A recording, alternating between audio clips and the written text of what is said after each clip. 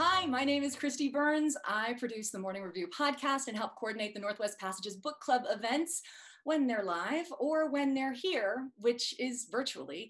Tonight's event is really special. That's why we're starting a little late. We got talking with Sandra Tsing Loh and then also Julia Sweeney, all together here in Spokane. So I am going to show you just a little introduction about Sandra Tsing Loh. Yay.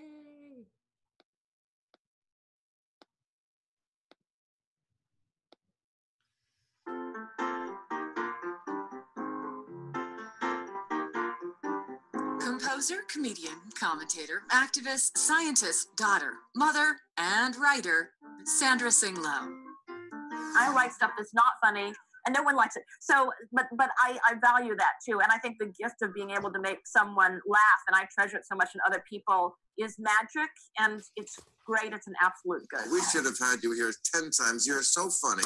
Oh my goodness. All your writing, I really love it. And you're such a rude but true truth teller. You say it like you don't care. You let the chips fall where you may. And the new book, look at the you know it, you wrote it there. Yes, it's here, The Mad Woman and the Vulva. My years of raging hormones. Why are your hormones raging? Oh, well, thank you for asking.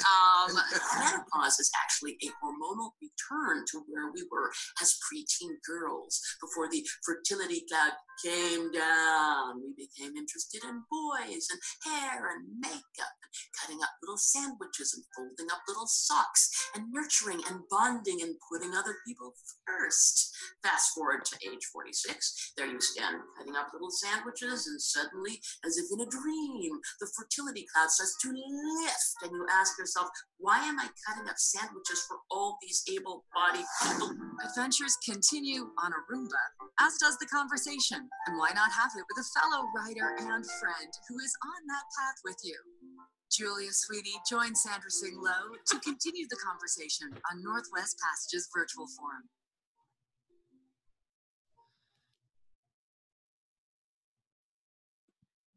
Yay! Oh my God, that video made me want to cry. I know. First of all, I'm so glad they took that picture at your show. It was like a Kukla, Fran, and Ollie. It was like, I love Sandra. I love Julia. Oh my gosh. Thank you guys. Well done. That was good. I felt part of it. So we're pivoting for a moment. Yes. So I think it's funny we started a little late because Yes. Julia, you have this. I know, class. and I'm sorry. Now I'm feeling so No, bad. but I think it's so great. talking. It's such a sort of Washington State area story of just how rich these readers and writers are in this in this place. Oh yeah, Seattle and Spokane, and really not Spokane, not as much as Seattle, but almost. But you should say a little bit. A great literary tradition, and they have Yeah. Jess Walter, one of today's best writers who lives in Spokane. Totally. And they have one of the greatest bookstores ever, Auntie's Bookstore in Spokane. And I think of Spokane to me as kind of a bastion of sanity in the middle of a scary area of the world. Because you're very close to northern Idaho. But yet there is time for contemplation and for writing, which is, I think, a little bit, we've had these conversations and we're I have said and I was such a fan of your podcast, not your podcast, your radio commentary series, First World Problems on KCRW, which we've talked about. Oh my God, that was nothing compared to yours. Oh my God, you've been doing it for so long and so much better. But no. But anyway. But if this tradition of moments of contemplation, when I think of old NPR, NPR in the 80s and 90s, and this was before This American Life when Ira Glass was pre This American Life, even in the NPR News Hour, and there's so much news as we know in this national conversation that's but there was always 5 minutes before the hour where there would be a 2.5 minute commentary, by Bailey White or some just about our moments in life that are small and but oh my God, but Sandra, you are my inspiration for so much of this, because I've seen all your one-person shows, I've read all your books, and you are the master of the micro moment of this age, in my opinion. And this book is so wonderful in that way. Like if I was describing it to someone, which I have, I'd be like, well, oh, there's this great chapter about her front lawn and the whole problems at the front lawn, and and then the neighbor sort of this way, and then she feels this way about the lawn, and then she calls someone and they think this way. And of course I bungle it. I make it sound horrible. So I probably cause you to not sell books because I'm so bad at it. But you are so funny at that stuff. And that is such a gift. I really just love all that, from that to the massage chair to just living in this house that you can afford, but not afford to fix up. And then managing your kids and then your ex and the way your ex is doing things. I mean, it was really a balm reading your book, because it just makes you think that other people have as many problems as you, and you can be funny about it. Well, pivoting back to you, I think that we were talking about you before you got on screen of how funny you are, and your monologues and your books and your personal stories, but are incredibly human. And your piece Older and Whiter, which it is so what I saw in that we went. It's like you can make the same to you. An ordinary day, just bickering with your daughter and your husband just so, these are the moments in the day Thank that are God so... we can make something funny out of that. Right. I was supposed to film that in Spokane, and now because of COVID, it's postponed probably for a year and a half. But anyway, but you will, because all those moments in the day that are just the ordinary human moments. And I was like laughing so hard. Sandra. Stuff that's ordinary stuff in the day. And I think that's the magic that I have admired of you.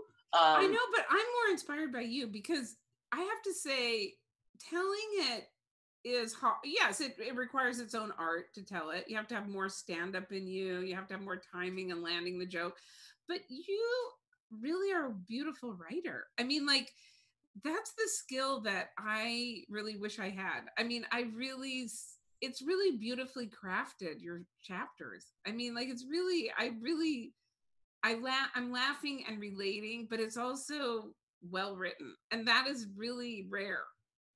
Well, thank you, but back to you. I mean, you are writing constantly, and you're doing work constantly, and it's really... Well, I wonder if I would ask you, is Yes. part of your process getting up, you've written stuff, and then you will come with note cards, and you'll come to the groundlings, and you'll go, and there's such a beautiful, structured yet improvisatory feeling that is being... Well, at the groundlings, I really don't come with note cards. I mean, it's confusing, because sometimes the groundlings has this stand-up-y nights where you would come with note cards, but for the most part, you're going to go and just improvise completely. But I do try to prepare, like Sunday, I spent the entire day, because I had a 10-minute set on the uncab, a Zoom uncab, and it went okay. That's the thing you have to realize as a writer, which like, it's just like, not everything's great, but not everything's terrible, and everything's a potential, so I decided it was Father's Day, and I would rate God of the Bible, Yahweh, against this manual of if you're dating a bad boyfriend or not, certain qualities that he might have. And I spent the entire day trying to rate Yahweh against this list of, is he controlling? Yeah. Is he jealous? Well, he says he's jealous on every page. It's like he thinks it's a good quality. But then, so I'll do stuff for that. But I'm not very disciplined like I wish I was. Like I imagine you must be. Like you really have taken these things, like reading the book, you really have taken the opportunity to grab all the details in real time and create this tableau and this story that I am not as disciplined as you or as talented to do. Well, I think, what do those words mean? Okay, to go back, because you're very writerly and you're very thoughtful. And again, on your KCRW show in the time, like I would listen, and those commentaries were slightly longer than the ones that I would do, not by much, but by a minute or two, and they were quite writerly. And what I admire about your space is that you go in front of the audience in the groundlings, and you are just conversant in the space, and you have your cards, you have your material, but you're completely comfortable. And that's something that not many people, it's not grasping. It's just like, here's how we are. I gotta try this. And Right. And that experimentation is so funny, and everybody is there with you where you go, just follow me on this track. Well, And, but it isn't. and you'll say, Though, and my good. friends told me not to do this bit. And here I go. And my family often tells me that was kind of funny, but not funny enough. Comfortable, but because you're so intelligent, and that's part of what is the drama and the excitement. It's like a mind where you go, okay, I can land this joke here. Let's do that. And then I also ruminated here. And my friends told me not to do this, but I'm very interested in this. And that sort of brings me back to your sort of your intelligence and your intellect, which sort of goes, and we're going to go all over the place. Well, it's kind of funny because actually this morning, I actually wrote 3,000 words this morning because I'm writing a short story for the Spokane Chronicle. The Spokane. Is it the now I'm thinking, oh my God, questions are already coming in, Sandra. It's not funny at all. My new thing is. What were you writing about? Well, I had to write a short story on the theme of Mount St. Helens erupting 40 years ago. And I came up with the idea of a guy who is in Seattle, because I was in Seattle when Mount St. Helens erupted. I watched the eruption, and then I saw that the smoke was all heading towards Spokane, which is where I'm from. And Seattle got none of the smoke or the ash, but Spokane got everything, and Northern Idaho got everything.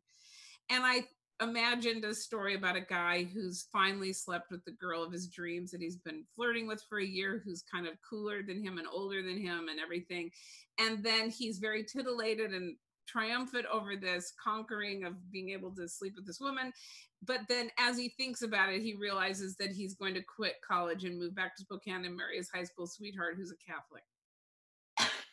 So I guess the idea is a guy who gets too much of what he wants in the big world and decides to make other choices. But I'm glad that the C word has come up this early, because I think that's part of, I think one of the last times we Zoomed before we were doing these more public Zooms of I have been, as you know, really fascinated by your earlier Catholicism. And I'm more Catholic now in a way, except that exactly. And in the pandemic, sort of the nunnery thing, and just the spiritual thing, and that is so interesting about comedy and humor, that it can be really sort of nested in a spiritual, thoughtful way, which doesn't make it less funny. But that's why talking to you, it's both hilarious, and then I think about it later, and I think that all your work and your monologues and your shows are equally like Cancer, God, and it's funny. It's what's happening. It's what's on TV. But wait, Sandra, we have a question. Are you ready? Because it's a good one. How long have you been writing? Okay, I'm passing. We can both answer that quickly. Leslie asks, what led you to write books about the change women go through that no one really talks about? Because in the clip, you were talking about that. And I just don't think there's, if we stopped all of culture and only had writing about women going through menopause for 50 years, we would make 5% dent into what needs to be done about women going through menopause. Well, I love Leslie's question, and both of us have been writing, at least I've been writing I'm 58, so started a lot of years, not professional all those years. And I think with the menopause thing, it was interesting because my editor at the Atlantic for many years wanted me to write about this. I go, I'm 44, I'm 46, I don't know what it is. But then it came upon me of just this chemical change, suddenly driving on a freeway, just in the usual Starbucks, Trader Joe's, Pizza Dough, whatever, United Air Miles, there's something about United Air Miles, that something about miles, where you're looking into the abyss of like, I don't remember my PIN, I don't understand this, and that's reasonable to go into an existential crisis about this, but this was not that. And to feel that my chemicals and hormones were changing sort of right around 46, which was perimenopause. And so I think some of these things are not, and it was always a puzzle to me why that hadn't been written about, where you have Oprah and like why this wasn't yes. that sort of an interesting journey of I don't know if 50 years of feminism is kind of like going, we can't admit that at any point we feel anything odd because we're still making 79 cents on the dollar. But to a certain extent, that journey of saying women feel a lot of different emotions, and so do men. So there's a little bit around this time where Robin Williams and Spalding Gray, like it's kind of like where we saw really talented men have depression and off themselves because I guess they didn't have these, touchy-feely women's ways of going, I feel I'm really cracking up. That we could all have a larger bandwidth of admitting the emotions that we have, I think. What do you think? Also, I mean, to me, which I think is something that you touch on even in the comedic bit that we saw coming into this, is that we're so flooded with these hormones that are about mating and reproducing, all humans, mostly, not everyone, but mostly on average.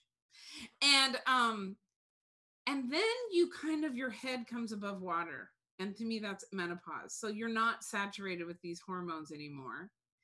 And you're saying, so why did I need to make dinner every night? Like, why did I have to go, oh, what happened to you? Like all these things that are good things. Those are all good things. But you don't have to do that anymore. Like you see, you're outside of it. You can, in some ways it's more authentic because you're not doing it for a reason to ensnare or to be better or to mother or nurture. You're doing it because you're actually interested in what happened, or, and that is such a profound change. It makes me sad that men don't go through menopause. Actually, the world would be better if men went through menopause, if they just stopped having to get a young woman. Yeah, and I guess they haven't had that. So previously they had the midlife crisis at 45 and they got the red. I don't even know what that means though. I mean, what but does it it mean? didn't, then we had ours, but they don't have theirs.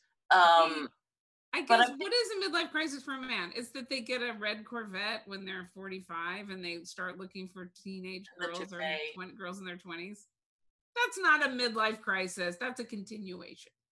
But I would ask you, this is a philosophical question that I don't know the answer to. So you've been in comedy many years. So do you, okay, so there's some, seems like comedians are depressives, male comedians versus female comedians. What do you have anything about humor that either would, I guess, debunk these ideas? Or, I mean, you were in stand-up is different than sketch comedy. And I was mostly a sketch comedy comedian, even though I dipped into stand-up. But especially now, this last 2 weeks, because all this crap has come out, about various male stand-up comedians and requiring women to have sex with them in order to get time on stage. And other female comedians asking their male cohorts to say something about it. And the whole week I thought, oh my God, I'm so glad I wasn't more of a stand-up. Like, cause I wouldn't have done well in that environment. I mean, like I believe them. And I think it was terrible. And when you watch a lot of these guys stand up, it is really misogynist and horrible in ways that I hope we're past that anyway.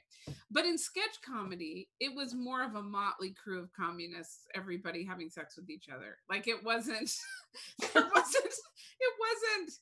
more of a hippie vibe than it was a patriarchal, I'm in charge and you got to do this in order to get ahead vibe. I never saw that in the groundlings,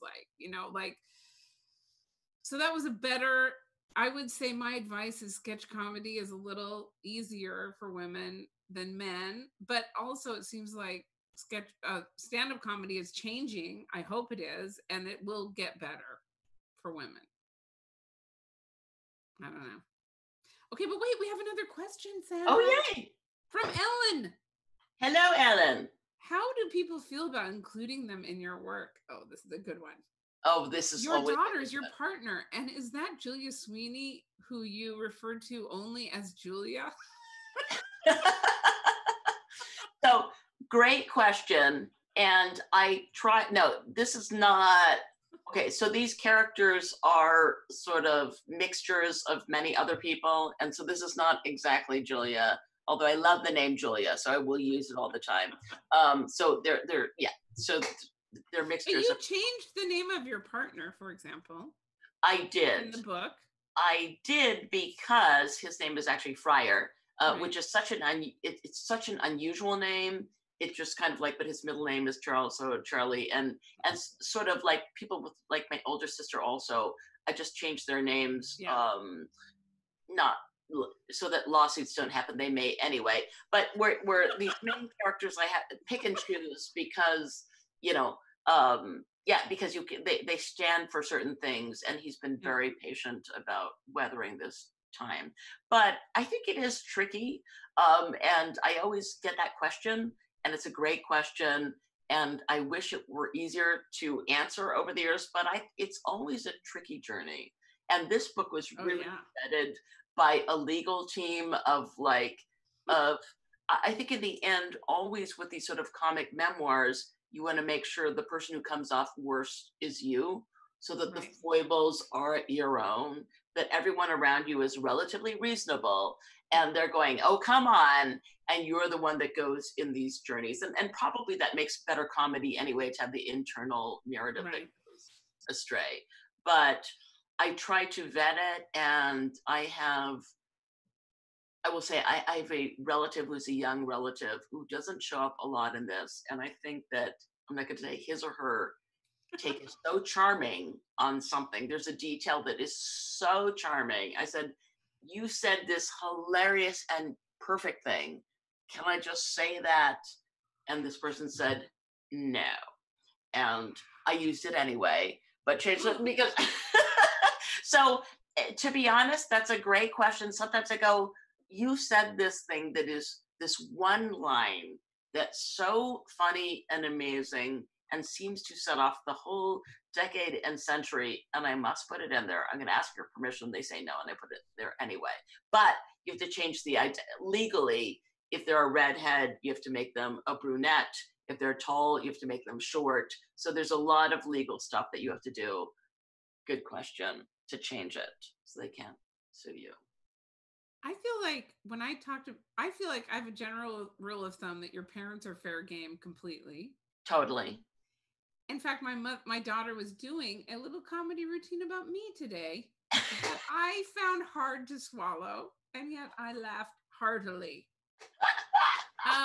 So to can make a point. we I can take what did she find comedic? She's teaching coding on Zoom.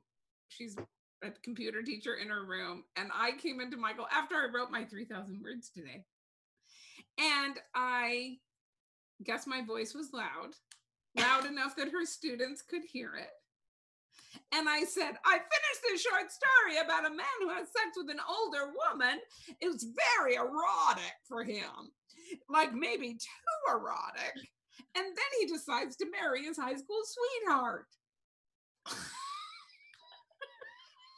And she said she was online with her mother saying that just outside the camera. It was funny, I guess. Okay, so I did think I can take it. But it is hard when it comes to your kids and your spouse. Like, you get older, your parents are dead, and you can't keep making fun of them. Older and whiter. It was like they both come across as just very patient, very witty. Yes, I created them to be that way, by the way. I'm protecting them. But yeah, it's hard. And I think that's why I'm moving towards fiction, actually. I Really? have to You tell. say, I loved writing this short story so much, which of course is not even based on a real person, but just an imaginary thing that I observed in others. And I had so much fun writing it. It felt like I'd been let out of prison.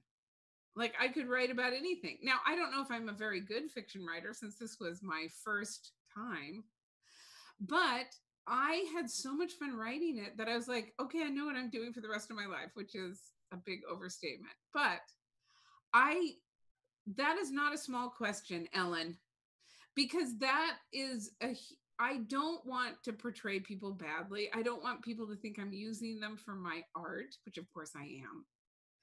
And I'm not trying to I don't want people to think I'm using them for comedic relief, even though I am. And it just seems like it's really hard.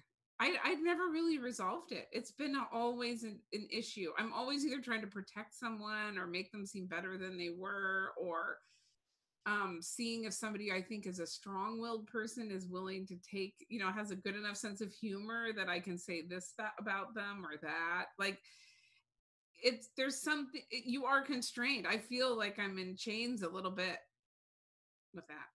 Yeah. But when you were writing this morning in this fictional flow, so what was, because I began as a fiction writer, and I loved sort of writing plays, and eventually in these sort of writing workshops, I just got more and more they said, don't write in first person. And then I did. And then that was the stuff that people more responded to. Right, because it's so immediate. But I don't know that I loved writing it more than fiction. And I began writing plays because I thought nothing would be more delightful than to write it and have people do it, like, as opposed to. Yeah, no, I think that's true. But in your flow this morning, my one day, what did that feel like? So I'm thinking when I write, I just remember an incident of the day, and that gives me energy of how irritated I was and blah. But when you're writing fiction, what was the pleasure of the flow? Okay. First of all, I have to do a shout out for the Great courses. I don't know if you know that thing, but they have a short story class that I'm taking. And I think the teacher is J. Annie McLeod or something. Anyway, I've only watched 13 of the 24 half-hour lectures about writing short stories. But she gives you certain tasks in each episode, and probably half of them I do, and half of them I just go on to the next episode because I don't want to do that task. And but some I do. So I was using it to give, like, I had to write down words I wanted to be in it, and metaphors and feelings. Like every episode has a different thing, and it actually felt like I was let out of jail this morning when I was writing it. It was so heady. Now, I will say this. I don't know if it's any good. I'm not going to say it's bad or good. It still needs an enormous amount of work. But I felt set free by writing fiction. Like, oh my God, how did I not discover this 20 years ago? Like, this is really fun. Now, it might, because I also personally respond to first person narratives. Like, I'd be more likely to read your book because I believe what you're telling me is true, or at least close to true.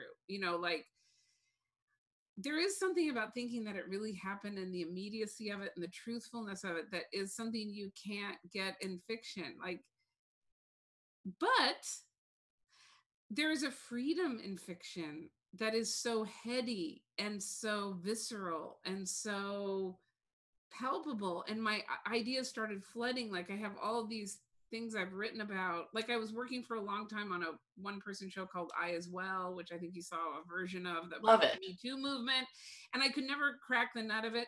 But now I realize I can write it as fiction. Like, and maybe no one will read it, but artistically, I think it's freedom for me. So I would say the family question is not small. It's a huge question. I wrestle with it constantly, and I want to be done with it. I want to break free of it, because I really, like, when Mulan was making fun of me for coming out and talking about my short story while her class could hear it. to me, that's her right to do that. But I don't feel like I can do that about her. You've said 10 interesting things. I made some notes. So Okay. now I will respond. Even though this is supposed to be about you, No, Sandra. no, I think we're talking about writing because this is Spokane Yeah. and this is happening. These are readers, these are writers. Yeah. We're just talking writer to writer. You know, what is interesting is there can be something really freeing and fantastic about being in a structured writing situation. And I think in Los Angeles, we have the Robert McKee story structure class that my agent made me take. And it was so fantastic for me of hearing about the hero's journey, because I was lost in all of my books. All of my books are first person, et cetera, et cetera. They seem to be wandering journeys, but they're all structured the same way. Right. And when you are freed by learning that story structure, and I love this thing that every story is the hero rides into the forest to slay the dragon. Halfway there, he realizes back home, his village is burning. Call it a she. That's every story structure of the modern time. This class would redefine the hero's journey as, okay, now I'm going to mangle her word, but I think it's the epiphant story, which means that your main character is going to have an epiphany at some moment. Like, forget about plot. Don't even think about plot. Think about the epiphany that is going to happen, that's going to transform your character's life, and then kind of backtrack into that epiphany. Totally. And that's another way, because the epiphany, I think it's that even if your hero or heroine or the they character is depressed on page 1, there has to be some energy in terms of where they think they're going. But halfway through or 2/3 of the way through, they realize they're going to the wrong mission. They've forgotten something. It's my mother, it's my dad. And so I think the epiphany, that still works also. And so I think that that sometimes in this modern day and age, we're a little bit in the memoir category. There's a feeling of kind of like, if I just feel it and my story is important, it should come really easily. And that it's almost, they've said almost like therapy, that writing programs are like therapy, that we just say but in fact, there's a lot of structure and craft to it. Even if you're telling a very emotive journey, and that's been since St. Augustine's time on, and that structure and craft can be freeing, rather than sitting there every morning going, am I feeling it today? And most of the time you're not. And so you have to kind of... By the way, St. Augustine's City of God, his memoir, he doesn't talk that much about his girlfriend who had a couple of kids by him that he left to go pursue Jesus. I want to read her autobiography. I would like to see her side of the story. How great was it that he discovered Jesus? Okay. Well, exactly. And the other... Wait. Now we have another question. Okay. Jessie, listening to you talk like old friends, true. You don't seem like a mad woman. Well, I never said that. Is that a part of you, or just a persona to wrap a humorous book around? Oh, this is your question, Sandra. Oh my, and my partner's watching. No, I think I would say I'm one of many artistic people who go from like highly functional to highly not functional. And but I think part of the writer's thing, it's weird, because I think you and I might share this, because you're a performer, of being both an introvert and an extrovert, of like, we can perform, but we then have to go back and then feel self-loathing about what happened, and then report on stage that we felt the self-loathing. So going back and forth between these stages is kind of a journey. It can be sort of hard on the people that we live with, when you go, I got it, and I have 6 planets in Aquarius, which is a chore, where you go, I'm always, I got it. I've solved it. We're going to do this and that. And then the next day is kind of like, I can't get out of bed because that was so ridiculous. And so I think it really does vary on that. And it's Jesse, that's the kind phrase. I just want to go back for a moment because I had another thought when you were talking earlier that I want to catch up on. When you're talking about, and thank you, Jesse, and I will go back to the madness of reading fiction and reading memoir. And a favorite book of mine has always been Ford Madox Ford, The Good Soul. So, and that's a novel, right. And that is in a voice. Some of the novels are in a certain voice, and I would say Jonathan Ames, The Extra Man. Why I'm attracted to novels of people with men with ambiguous sexuality. But I just think the voice in Ford Madox Ford, The Good Soldier, and Jonathan Ames, The Extra Man, on page 1, you start reading, and I will go down that journey. So like Jonathan Ames, the Extra Man, it seems to be a memoir about my life. Obviously it isn't, but I relate it to so many things. So sometimes for me, it's not necessarily whether it happened or not, but sometimes voice really gets me. Well, it is really great to read somewhere you go, oh, I identify with this person. I feel like what they're saying is what I could be saying. Like you hear their voice and it's partly your voice, like that's a real, ego booster and a confidence booster. It should be, because you can say, yeah, okay, obviously it's not 100% your voice, but it's enough of your voice that you feel like if this person can do it, then why can't I do it? And that is really a great thing when you find that. No, and I will add to that. I mean, we're certainly in this pocket of time that's a national conversation about racial inequity. So much stuff is coming to the fore right now. And to a certain extent, in arts communities, there's kind of a, BIPOC people of color and identifying in certain ways. And I think I've been having internal conversations with people of like, sometimes to me, voice is voice, and sort of growing up, I never said, where is the Asian American lady saying what, like voice can be found. And I think that's part of the complexities of art. Voice can be found anyway. Well, it's interesting because this book that I was telling you about, the book club, we're reading Giovanni's Room by James Baldwin this session. And the book is written by James Baldwin, obviously a gay Black man, writing in the voice of a 6'4" blonde white guy. So it's a really interesting question. Like, can you write in the voice of people from other cultures or other races? And I think you can. I think it's wrong to make people feel self-conscious about doing it. I mean, you can do it well or not well, or you can not understand or whatever. But anyway, that's a really interesting topic. And I had described a book that I was thinking, or actually it was a screenplay I was thinking of writing, and there were Native Americans in it. And I had someone say, well, you can't write that because you're not a Native American. And then I was spooked by it. I was thrown by it. Like, I felt like, oh yeah, I can't have a Native American character in it because that I don't.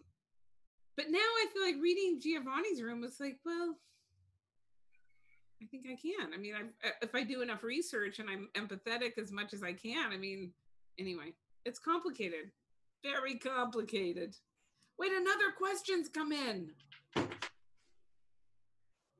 Okay, Kay asks, for both of you, what are you working on next? Looking forward to seeing Older and Wider eventually. Yes, I'm hoping. My goal is that on my birthday 2021, I film it in Spokane, which is October 2021. Both of you write so much. Will it be another play or one-woman show? Are you being creative over this challenging time? Well, I've already answered that. I'm writing a short story for the Spokesman-Review. I want to also, that reminds me, great question. I want to dial back to when you were speaking earlier about the various forms. And I think when you're talking about me also, was that? I also. That's such a great piece. And there's so much in there. Although we're in a particular time with sort of tweeting and showing up and being this, that it can be so politicized, one person saying something out of context. So it's I almost know. tricky time to do solo work because you can have a show that's a full context of a 90-minute show. And if there's one sentence that's said out that, if they can pull something out. And I certainly have experienced that in work. I'm trying to have a dialogue with the audience and saying, well, here's an argument about how I would think, but obviously I was wrong, and you guys will think that. And it's just tricky to do the solo. It's really awful. It's this, I call it the new Victorianism. It's this kind of like, oh, you've said something we are offended by. Right. Oh, the vapors, I'm so offended. Like, it's really, you know, I actually now think it's just, especially now that we have COVID and the protests, there's so many things have happened since although people are still being canceled, obviously. And there's still people out there looking for you to say one wrong thing and one wrong phrase so they can take you down. But I have to believe that's a passing thing. I mean, at least I hope that's true. I mean, it's so absurd. It's so absurd. I mean, it's so not the way to get the best art and the best comedy and the best anything. On the other hand, guys who required female comics to give them blowjobs in order to get stage time at stand-up places, am I sad that they're being canceled? No. Right, but that's not really. But that's not the same. But that's yeah, not really comparable to doing a full-fledged 90-minute thoughtful show if you're a female and thought it through to be canceled at that same. It's just even into today, because like I have a Twitter account that doesn't even have that many followers, but some amount of followers, and I am scared to comment on some things. I'm thinking twice about weighing in on this or that because I just think and I think think I'm a coward about it. Really excerpted right now, and I was working on a personal essay for a major news outlet that has been killed because the New York Times, because you can't say the word fat. You can't say my fat pants because that they go. And then fat pants are a big part of everyone's life. But because the anti-body shaming folks will take it off on Twitter, so cut that lot. So there is a lot of that right now, and that may be necessary for our times, but it is tricky. So hence, in terms of what are we working on, it's like, could it be a solo show? Could it be this and that or the other? I mean, I certainly have been writing about stuff that's happened during the pandemic quarantine, but we're still. I'm so glad you are, because this is so crazy and I haven't been writing anything about it. Right, but where you put like it's and there's a certain where you go, I'm writing, it's not out there yet, it may, and I'm writing on it. Because also, we don't know what's going to happen. I mean, we don't know. You can't really put anything out now. I feel bad. There's all these TV shows. I have a lot of TV show friends who are writers who are now have gotten the word from the network. You've got to include COVID into your storyline. Like, how do you even write about that? And to a certain extent, in the life of writers, which I think there should be a stand for that, there's a little bit of a time where I'm thinking about younger people who've grown up in this time. There is a space to be able to write and maybe not put it out for a while. Yeah. And let it stew. And you don't have to tweet so it comes back at you or whatever, and let it stew for a while. I have to say, for me, I think I'm done with the one-person shows. Like, I want to film Older and Wider in Spokane at the Fox Theater. I'm committed to doing that. I'll be but then I feel like done. And the COVID quarantine has taught me that, because what I've realized is it's so much effort to do stage shows. It's so much energy and effort to do it. And of course, there's the great feeling when it goes well and people are clapping, and that is great. And you can't replace it with anything and you'll miss it forever and blah, blah, blah. But it's such a huge energy sink, the performance part of it, that I would rather just be writing in my office and trying to make my writing as good as I can.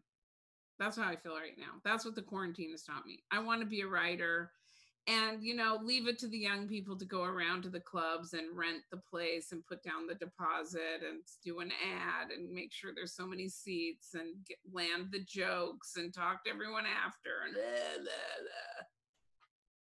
blah. I'm done. I love it. Even as you say that, completely agreeing with you, I'm also completely disagreeing with you because seeing you perform live is one of the fantastic life Okay, well, I did it. And yeah, and we may go, because I deal with this all the time. I'm like 58, and it's kind of like, it's like the menopause lady,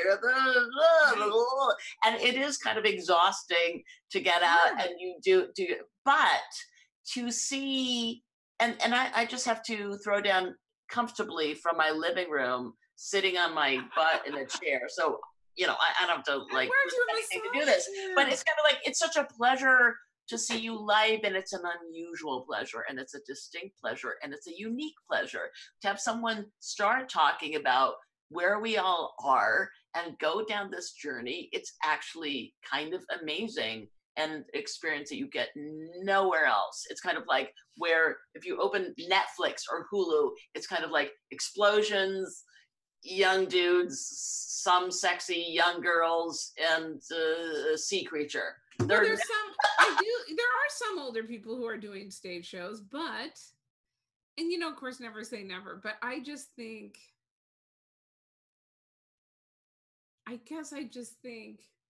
first of all, I think you have to have okay, now this is going to get me in trouble, but I think you have to have a level of narcissism to keep doing the stage show stuff that I like to think I do not have. I mean, like, maybe I do have it and I won't be able to stand it, but it's a long way to go and a lot of energy to get those great nights. And there are great nights, but holy shit, I just look at the young people and I go at it. Okay, I think I can learn to accept that I did what I could at the time. And now that I'm taking the Great Courses short story class, I feel like I can pivot to a more appropriate thing for someone in their 60s. But I must add, it is a little bit of this particular time that we're in as we begin to wrap up our hour. And it was, okay, just take, and I'm going to take a little bit of a long view. Okay, so yes, do. Fran Lebowitz, the great humor writer, who wrote exactly 2 books, I believe, in the 80s, and then has had a whole career dined out on that years afterwards. Yeah. So somehow and the rest of us are like hacking away. It's like, oh my God. It's like, oh my gosh, in these book tour where you there is nothing given to you. You have to, where they'll go, okay, we had a marketing meeting and we have a great plan.